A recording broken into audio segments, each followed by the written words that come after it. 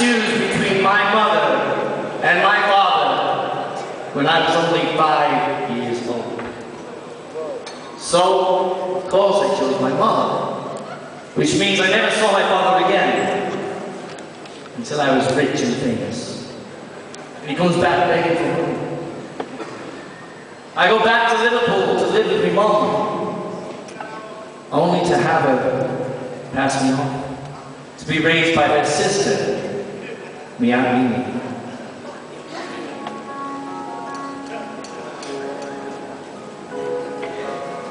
You can't cheat kids. If you cheat them when they're children, they'll make you pay when they're 16 or 17 by revolting against you or hating you or all those so-called teenage problems.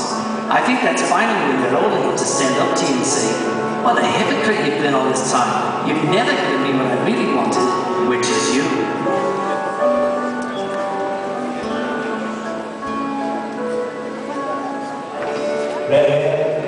Half of the time, I can remember dancing with her in the kitchen to Bill Haley's Rock Around the Clock. She bought me my first guitar, taught me to play banjo chords with Elvis's lovely tenor, because that's all she knew.